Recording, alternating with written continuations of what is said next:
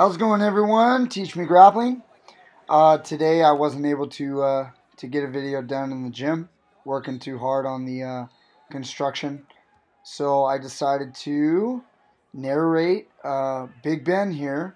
This was last weekend at the Tournament of Champions. Nice little outside trip. This is the quarterfinals match. People have been watching Ben and asking. There's a nice little high crotch to a single, and kind of wraps around the waist and hits him with a little trip with his right leg. Very nice trip, taking him down. Ben's a pretty strong kid. I mean, his opposition is a decent-sized kid himself, but Ben's pretty athletic, so he tends to do this to most people he wrestles, but this tournament presented us with some good problems. We go optional start. We decide to let him go, give him the one escape.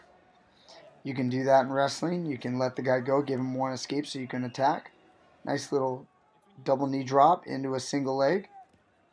Again, nice little outside trip. Keeping his feet in and gets the 2-point takedown. So our opponent's down. Giving him a little bit of advice at this point, as if he needs it. Again, up to this point, the first day, it's a 64-man bracket at Tournament of Champions. Very tough tournament in Southern California. It looks like there might have been a false start right there, or they might have heard the whistle from the neighboring wrestling mat. Anyway, we cut him again, let him have one escape. Ben stalking, looks for the underhook, head position. And what an amazing inside trip. I got to show you guys that again. Here it is. Notice Ben comes in, collar tie, left hand underhook, and then look at this. He rips him to the left as he slides to the right and hooks his leg with his left leg. Totally on the fly. Not a move we've gone over, but that's what good wrestlers do every once in a while. They put things together and their body makes sense of the physics of wrestling there. So anyway, one escape. We get our leg out of the way. We step back. We actually hurt our shoulder a little bit right here. So slide in on a high crotch without a tie-up. Hit a little spin through, kind of come out of position, looking for a body lock. Can't get our fingers tight together. Another little collar tie underhook. Our opponent shoots in on a high crotch. We try to crowd him using the underhook. We get caught out of position, but we're able to scramble to a sprawl and a nice little crossface. Gets us the takedown. We're rolling that wrist, going into what's commonly called the Blair ride, what we call the hammer down. Then we take the arm out behind the back. A lot of people call hammer lock. We end up threading the needle, get the underhook, grab the chin, take him over to his back, and we get the fall right there in the mount. So using our grapevine hooks. So again, this was the quarterfinal match of the tournament. Still relatively easy at this point, but we had some tough opponents in store for the semifinals and the finals. So this kid right here was actually bigger than us. We're at 197s, 195s with a 2-pound allowance. And, so both of these wrestlers were probably weighing maybe low 200s, maybe 204, maybe 205. Our opponent looks every bit of that, maybe even more. Our goal was to kind of weigh on his head, tire him out, so we were going to be pulling on the head. You notice we got double collar tie. Again, at this weight class, yanking on the head a lot. And then when we saw our opponent stand up straight right there, we knew that it was having an effect, and we were to continue to do it. I was trying to encourage more yanking on the head, more wearing him out. There's a little shuck to the side, but trying to stay in a good position, stay in a good stance, look for an opportunity for a shot. As we yank on his head, maybe we'll get him out of stance. We hit a nice little outside single, trying to step in the hole right here, but Ben sees the head and goes for a cradle and loses the leg control that he had as our opponent kind of backs out of bounds. Kind of screwed that one up. So a little bad choice going for the home run instead of just for the base hit, getting the easy takedown. Our opponent, this time, we take an underhook. Our opponent hits an outside single. We're whizzing, and now check this out right here. Nice little scissor takedown, and takes him right down. Illegal. Here it is again in slow-mo. Opponent takes a single leg, and he's making an angle on us. We got the whizzer. Our right hand is on the mat, but it's illegal by application. Nice little Kani Basami, taking our opponent straight to his back, but there's no points for that in folk style. You need control. Our opponent scrambles to his knees and ends up getting the takedown on us.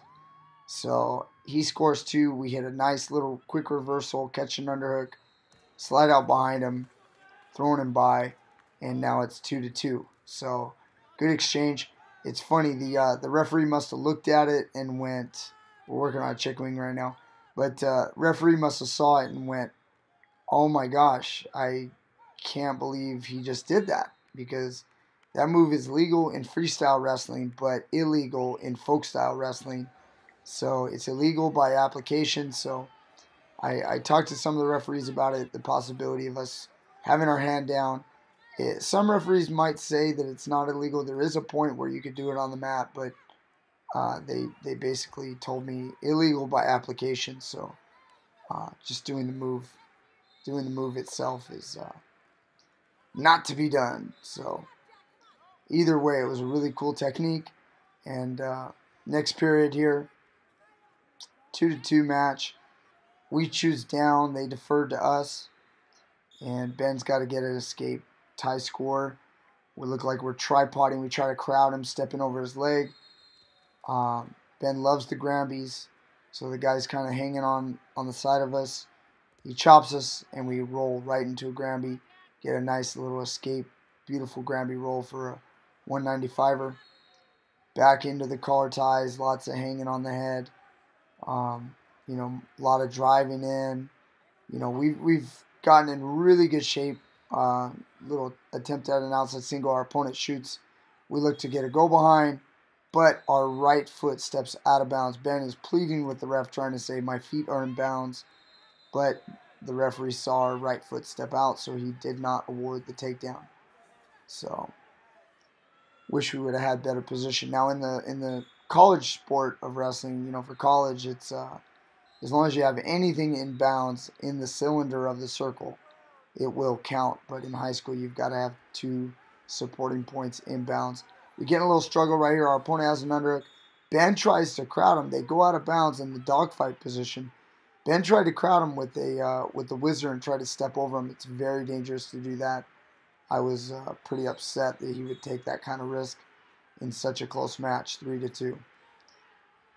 Anyway, but sometimes high risk, high reward. But it also means you could blunder and throw the match away. So anyway, back to it. We're hanging on that head. We look for a shot when our opponent's head comes up, but unsuccessful.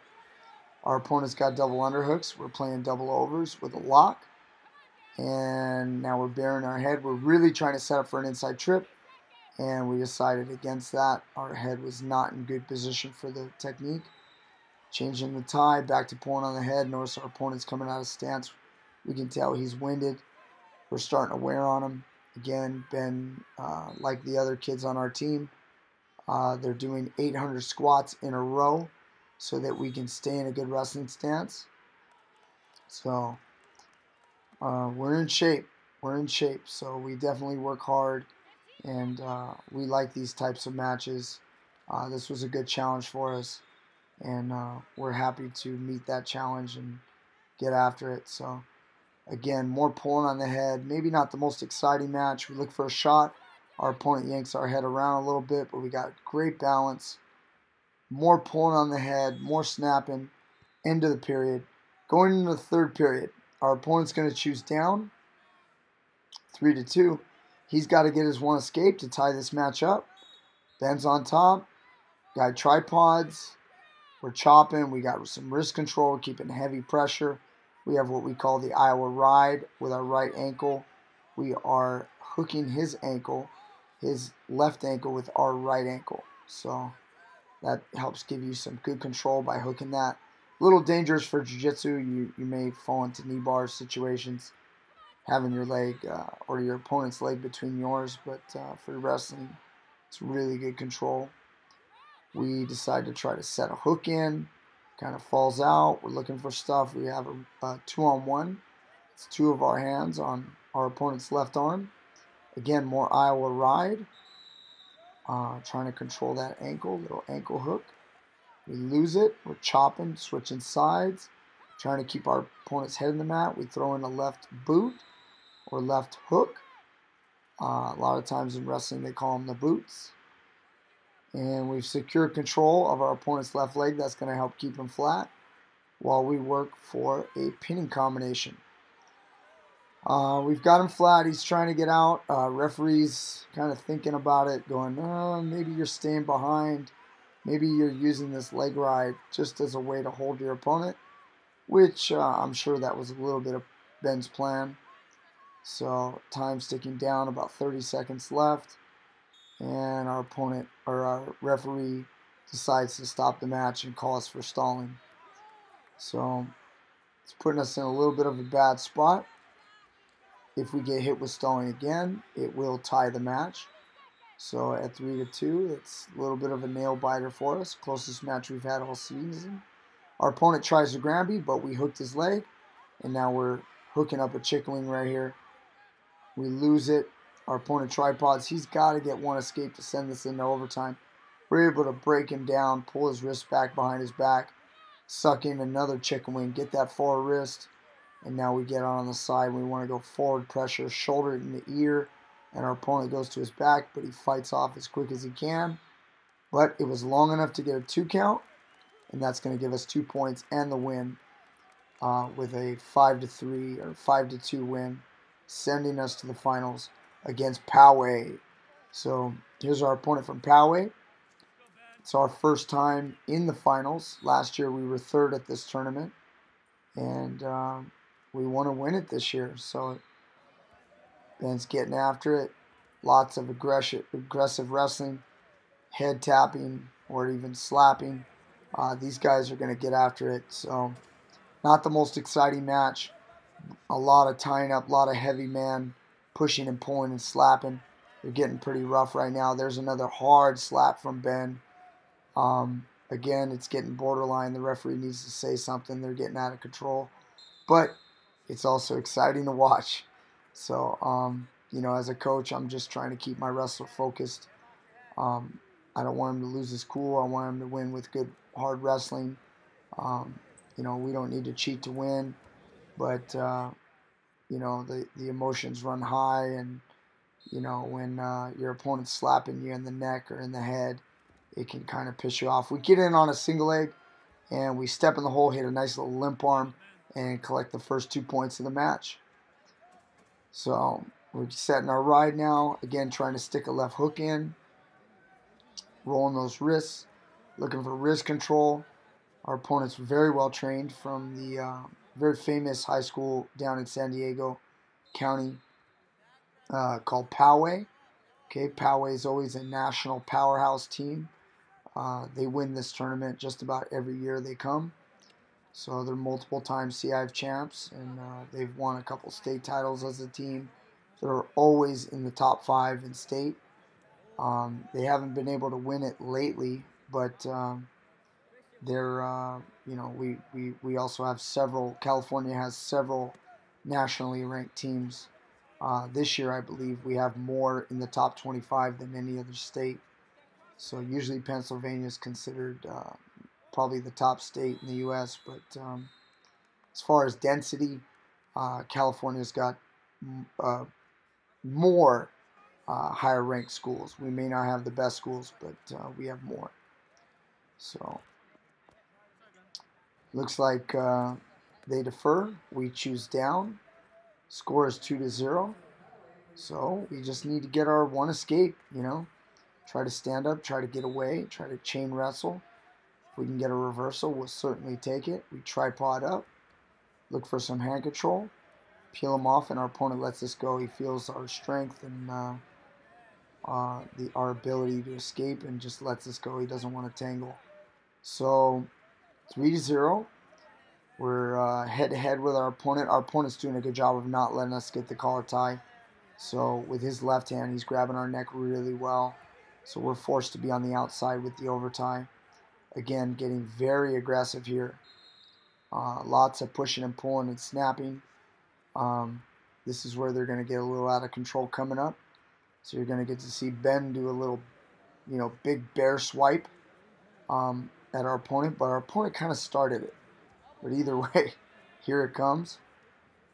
They're in some collar tie up, and our opponent hits a little slide by, or pass by. He's trying to slide us by, and that way he can get behind us here. We break ties, but then check this out right here. Our opponent with a big right hand. Wham! Ben swings right back with a right hand of his own. And let's show you again in slow motion.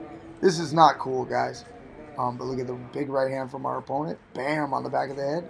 Ben, out of anger, swings right back, and they both get their cool. Our opponent definitely probably got the worst end of that. But referee now has a talk with him, as he should.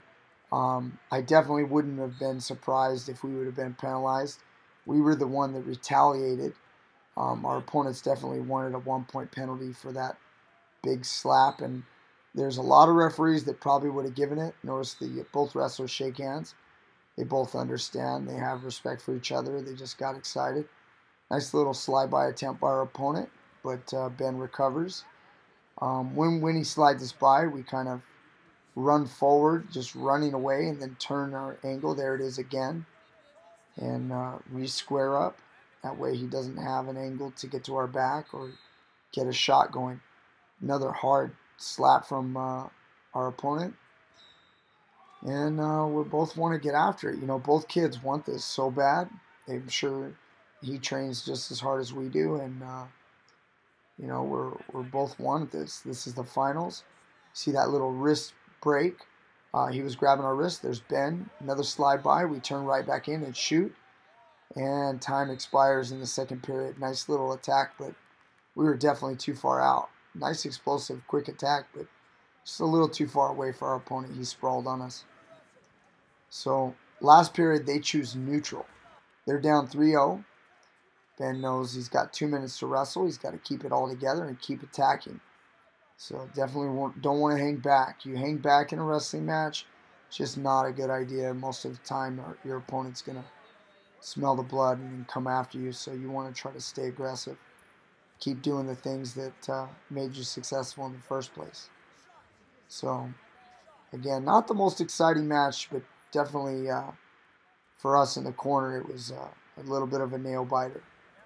So lots of rough wrestling in the ties, head to head, lots of snaps. Again, at this level where you have 197s, you're not going to have the quickest low single shots usually. You will with some guys, but most of the time it's a lot of hand fighting, a lot of brawling. So they're going to brawl a little bit more later as the match comes to a close. But more wrestling. Our opponent shoots, and we hit a nice little sprawl and a nice little go behind. So kind of putting us in a nice comfortable position, 5-0. Checking the half Nelsons, keeping the head pressure on our opponent, trying to keep him down. But our opponent definitely feels he's got to do something. Hits a nice little sit out. We're back in. He's on his base. We're pressuring, but our opponent gets a leg up, gets his head up, and hips out and gets a nice little escape, making it 5-1. Again, another slide-by attempt. Ben's dealing with it. And then now we get warned for stalling, so we know we got to keep wrestling. We don't want to get called for stalling. We definitely, I don't want my kids ever getting called, even though we could afford the 1 point for the stalling call. I'm trying to keep him aggressive and confident. So check this out right here. The kid kind of snaps us and maybe hit us in the face. Ben runs at him and headbutts him and goes for some underhooks. Our opposing coach of our opponent is screaming that we're hitting him, punching him, but you can see here, again, he kind of slapped us and kind of came in, and then headbutts, underhook, but we also slam him right into the gate, and that is a steel gate right there. It's not even a gate, it's like a fence. It's very thick metal, it is hard, and definitely I did not argue with the ref right here. Ref gives an unsportsmanlike unnecessary roughness call, which gives our opponent a 1 point, and that makes it 5-2. And a little more brawling, a little bit more tying up, and time expires and we get the win. So thank you guys so much. Hope you guys like this narrated wrestling for Ben. See you guys later.